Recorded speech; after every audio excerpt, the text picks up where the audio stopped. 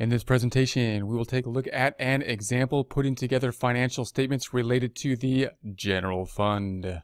We're going to have our trial balance on the left side. We're going to put that information into the blue area on the right side. The trial balance is going to be broken out in assets in green, the liabilities in orange, and then what would be the equity section or the assets minus liabilities, the fund balance type section, light blue. Then what would be the income statement type section in the for-profit type of organization. Those accounts typically temporary accounts, those accounts that would typically close out to what would be the equity section for a for-profit type of organization, those in dark blue. Note as we look at those dark blue accounts, we got a little bit of a messy situation because we have both the general accounts or the normal accounts revenue and kind of normal account expenditures, and then we have the budgetary accounts estimated revenues and appropriations as well as encumbrances. And then encumbrances is going to be really a little bit tricky for us as well. So when we make the financial statements, we're going to have to look at these items and say, well, what are we going to do with these items, these budgetary accounts that are here as we record this information into the financial statements. Note one of the reasons we have these kind of funny items here is because we are looking at the funds and they're going to be on a modified accrual. When we think about the government-wide activities, we're typically on an accrual basis. When we think about the governmental funds, as is here the general fund, then we deal with a modified accrual where we have terms like expenditures. That's going to be one of the major giveaways that when we're working with a modified accrual basis, when you see a list of accounts or a chart of accounts and you see expenditures, or you see the budgetary fund balance and encumbrances, these are going to be type of accounts. You're going to say, all right, that's a type of fund accounting. The principle, however, is going to be much the same. We're going to have something that's in balance because the debits minus the credits equals zero. In this case, debits being the positive, credits being negative, that equals zero. If we find a home for all of these items, then our balance sheet will be in balance. That's going to be our goal. So we're going to take this information on the trial balance. We're going to find a home for it. On the right side, converting from a debit and credit format to a plus and minus format. We're going to start with the balance sheet related to the general fund. We've got assets up top that we're going to start off with. Cash is going to be the first asset. Notice what is not here. We don't have anything breaking out between current assets and long-term assets. Why? Because we're on a short-term modified accrual type basis where everything is basically on a short-term flow method, and therefore it's all considered to be current asset type of activity. So we don't need to break down the subcategories. Be aware of that. Then we have the taxes receivable. So we have the receivables here. That's going to be the 383. And then we have the allowance. So we're just pulling over the allowance account. And the difference between those two is the net taxes receivable. So that's just going to be the debit minus the credit. So this should look familiar, right? And we're going to pull over the interest and penalties receivable. Another type of receivable account, another kind of current asset type of account, and the related allowance for uncollectible interest and penalties. If we subtract those two, then the 43,555 minus the 20,265 is the 23,290. And then finally, we have the inventory of supplies. So supplies being our last asset. If we add up, then the outer column here, notice how we formatted this. We brought these two into the inside subcategory to the outside. We're going to add up the outer column, cash, the two receivables, and the inventory. That takes us to the 934.80, and now we found a home for basically all of the assets. Then we're going to go to the liabilities and fund balance, the second component of what we would consider an accounting equation here. We got the liabilities first. We're going to start with the vouchers payable, similar to the accounts payable. Once again, note we don't have current and long-term because we're in a fund accounting modified accrual. All of it's considered basically short-term, and therefore we don't need to break out short and long-term. We just know it's all, in essence, current. Then we have the deferred inflow of resources, unavailable revenues. That's going to be the 78.6. So here is this item, and that gives us a total. Note what the total says: total liabilities and deferred inflow of resources. Why? Okay, I mean, it doesn't just say total liabilities like you might expect, and that's because really this deferred inflow of resources is a little bit different grouping, acts like a liability, but it's not technically the same thing, so we should put it out in it or indicate it as a separate type of category. And note how it's been done here. It's been grouped together under liabilities, but then in the total here, we're saying it's total liabilities and deferred inflow of resources.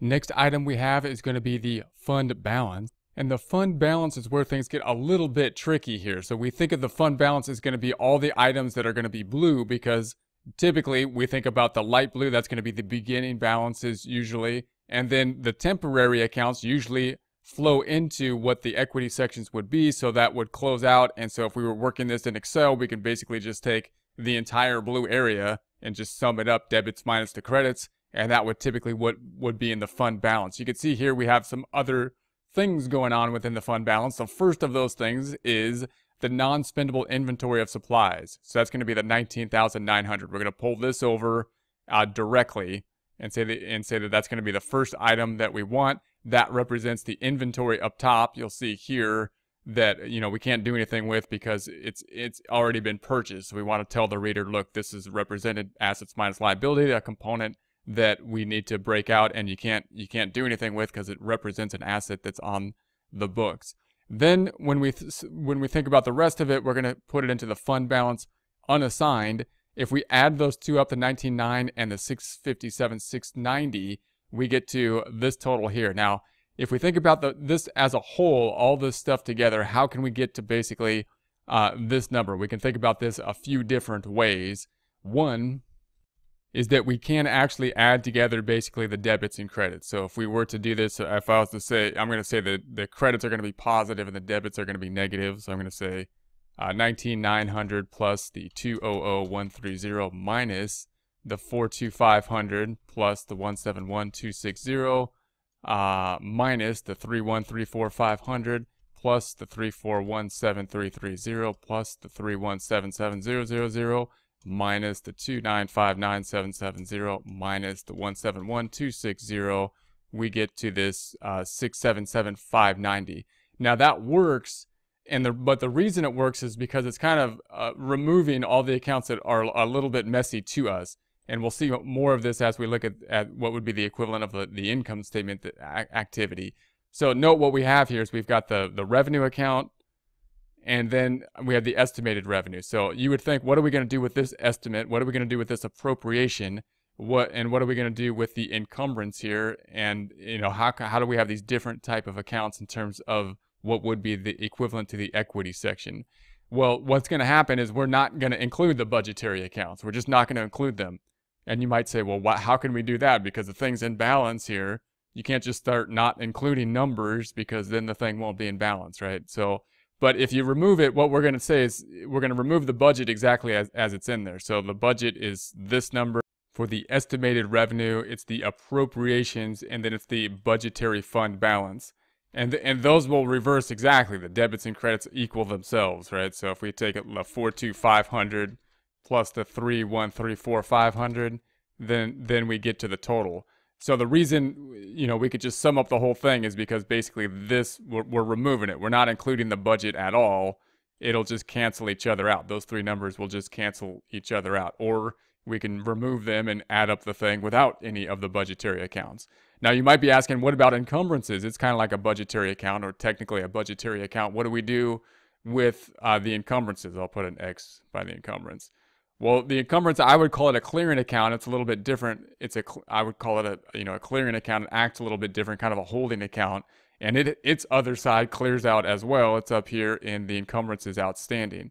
So we'll put an X by the encumbrances outstanding. So again, if you just sum up the whole equity section, debits minus the credits, those things just go away. And so if you were in Excel, you could just basically sum up the equity section and get to basically the fund balance. Or you could say, okay, it's going to be this number, which is the beginning fund balance, and then take into account the actual accounts which represent, the actual activity, revenue, and expenditures, and that'll get you to the ending balance. So that's going to be our items there. And finally, we have the total liabilities and equity being the 934.80. So of course we are in balance, assets equaling the total liabilities and equity. Next, we'll take a look at the general fund statement of revenue, expenditures, and changes in fund balance, which is of course similar to the income statement. That's going to be the activity accounts. Those are going to be those accounts that would be below what would be the equity section, or the fund balance section, assets minus liabilities, the dark blue section, those items that we would think would close out to what would be the equity section.